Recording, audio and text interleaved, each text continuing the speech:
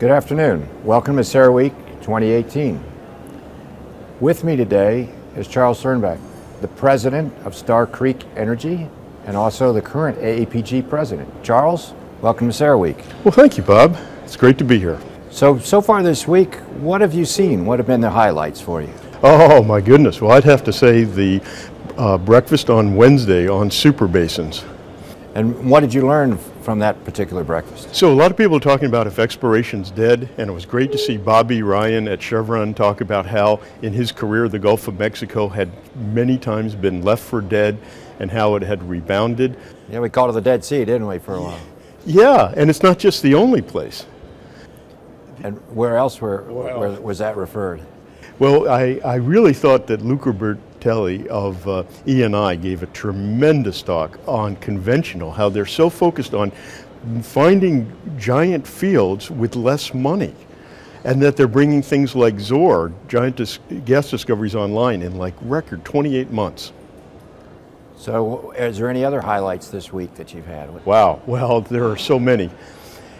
What really impressed me about Luca Bertelli is they use geoscience and their thought processes behind it and how they did that. But the other highlights for me were Ryan Zinke and getting to hear a message from our Secretary of the Interior and Rick Perry, Secretary of Energy. So when you think about it, I guess we didn't explain what the APG was, so what is that APG thing? Yeah, so APG is our 30,000 geoscience members, and for me, geoscience matters. Here at CERA Week, it's amazing to see the greater ecosystem of financial individuals, regulators, engineers, all of the things that are necessary in our energy industry. But to me, the folks who understand the rocks and the fluids are foundational, and those are the geoscientists that APG represents. And now you're kind of wearing two hats in your life. Yes. But let's focus for a second here on the APG. What are your plans then this year as the president? What's on your mind here? What are you going to leave as your legacy? Oh, well, for me it's all about relevant science and putting it to good business purpose. And so for the last 10 years I've been working on Discovery Thinking Forums. And these are integrative, immersive days where we look at case studies. So we don't just take apart individual pieces of science. We get people who know the discoveries really well to explain how they all fit together. And you started this 5 years ago? How many years ago? Oh, it's been 10. It's 10? Just like yesterday. And how many roughly Discovery Thinking talks have you had then over the years? Well, it's amazing. We've had 20, and we featured 115 amazing men and women, which exceeded our goal of 100 to help celebrate APG's 100th anniversary. We just turned 100, and so we're in our 101st year. Not us though, right? APG. So when you look at this after the Discovery Thinking, how is this model evolving, and where are you taking this? So the lesson to Discovery Thinking, if you really want to get up to speed quickly, you need to have immersion case studies. And so we're upscaling to the basin scale. And that's why I love the concept that you and Pete Stark introduced on super basins. The whole ecosystem, how the source rocks in the geologic architecture, how the various reservoirs, their qualities, the mechanical properties, their flow properties change, and how the seals in a tectonic setting, and then with thermal maturity, each of these basins have special characteristics. So it's a new way of thinking. Absolutely, and that's really what innovation is, right? Oftentimes we get it confused with that it's all about technology, but innovation is often just in front of you and rethinking things that have been there all the time. When we think about super basins, this week we kind of kicked things off here on Sunday night, and we explained what they were, and then we had a little discussion around two particular ones. Anadarko Basin, give us a nice super basin onshore U.S., and we contrasted that with somewhat of a hybrid, the North Sea. Coming up, how do we continue to expand this story of super basins?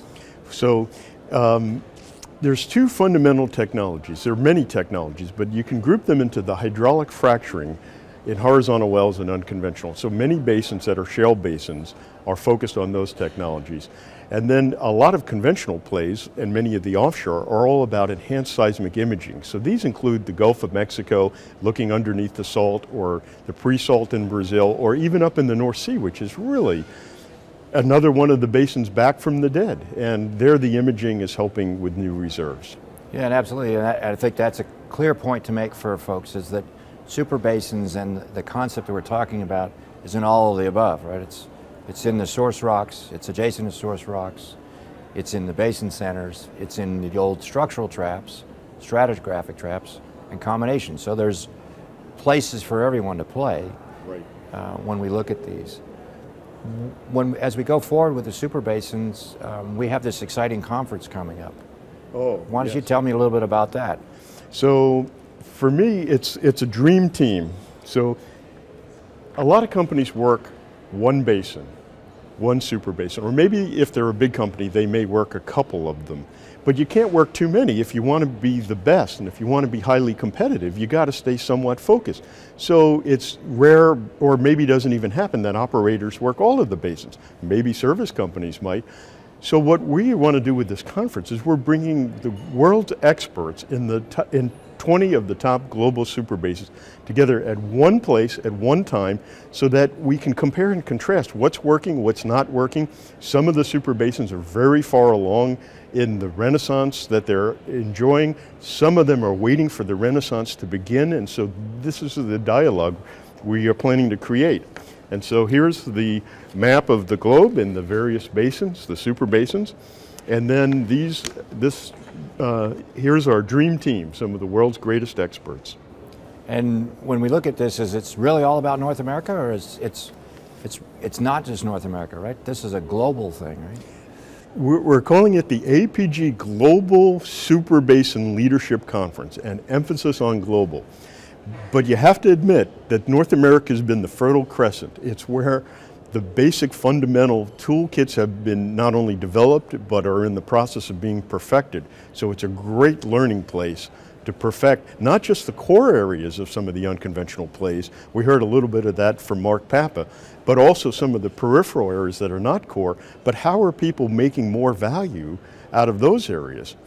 And then the discussion is about, in the conventionals, I love the phrase, is exploration dead? So it's absolutely amazing what E&I described on how geoscience is helping them make giant discoveries in super basins and how they do it. And they're going to have a representative at our conference. Yep, they'll talk about Zohr. So it's definitely got to have the right rocks. So here we're going to talk not just about the Siberia, the Permian, and the pre-Caspian, and the Arabian platform, these 100 billion barrel basins, but we're going to talk about a lot of other ones that are somewhat smaller, but still lots of potential. So after the conference, what's next? Well, so the conference is, I want it to be a legacy of my presidency. I want it to be a landmark conference. They don't happen often.